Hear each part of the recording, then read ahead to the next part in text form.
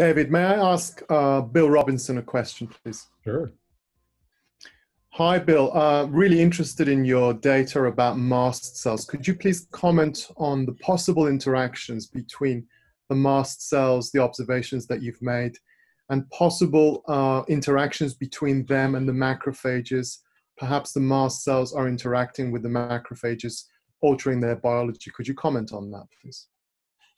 Yeah, I mean, I think that, first of all, mast cells are not rare in OA tissues. I mean, you don't have to scan the slide to find them. You turn on a high power field and there will be mast cells on view. When we do single cell RNA-seq, it's about 3% of cells that make it out that are live mast cells. I think that they're probably more like 5 or 7%, and that we're killing a few. And when we do the digestion to get the cells out of the synovium, so they are there. We show in that paper that I cited, they're actively degranulating in the synovium. Others have we see correlations, and others have described correlations of various mast cell release factors like tryptase with OA pain. We show that they, degrade proteoglycans and activate chondrocyte apoptosis.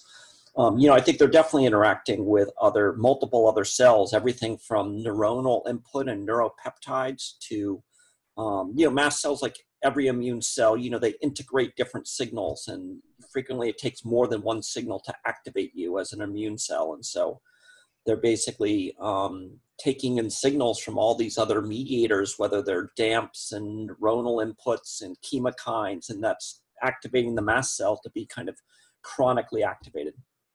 So, and mast cells are very different than many other cells. They constantly recharge their granules. It's not like a neutrophil netting where it's a one-shot deal and you're done. Mast cells recharge their granules and can degranulate, and then can form the membrane back up, make their, synthesize their granules again and re-degranulate. So mast cells are resident cells for life in a tissue. And I think, our data suggests that they're, I always thought of mast cells as like all or nothing, like you anaphylax or you don't. But I think there's these states of kind of chronic low-grade activation where they're kind of degranulating. It's the same thing for complement. I used to think of complement as all or none. You either activated complement, you lysed the cell. But our data for complement in OA is the same thing. There's this low-grade level of activation. It's not fully activated, blowing away all the chondrocytes and the synoviocytes. It's sublytically forming and causing inflammation that way. And I think mast cells are degranulating the same type of way. And those are obviously all innate immune pathways, which are different.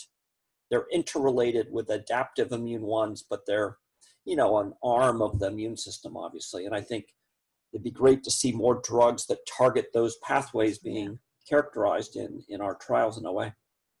Another part of this, David, if I may, another part of this inflammation, so when we're just talking local and synovial inflammation, I still think of synovitis as likely differing along the 30, 40-year course of disease, that the drivers may well differ from that first meniscal tear inflammation to the person. And I think of there's a seminal, what I think is a really important German paper from a few years back, where they showed with X-ray diffraction that 100% of post-mortem knee specimens, OA knee specimens, had crystals embedded in the cartilage. And you just have to think, what's happening later in the phenotype that might be driving inflammation that's different from earlier in the phenotype? And I've never thought of a way to explore that or look at that. But given that much of our synovial histology comes from joint replacement synovium, when there's plenty around to play with, we'd have to think that may all be based on a sort of late disease mentality.